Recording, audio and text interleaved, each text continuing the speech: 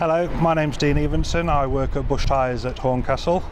As you can see, we're just showing a worn tyre at the moment that we took off a vehicle. What we'd recommend is you check the tyres all the way across the tread rather than just on the outside, as this particular customer had just been looking from the outside.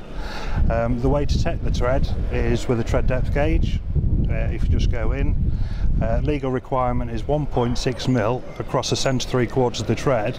If you haven't got access to a tread depth gauge, I'd probably recommend using a 20p piece.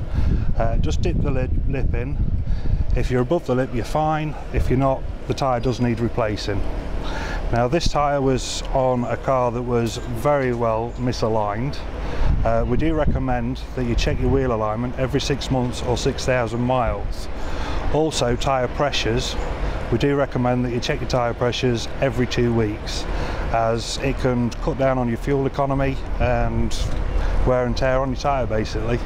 So do keep that in mind. Thank you. Now, today we're just talking about the Bridgestone Transit T001.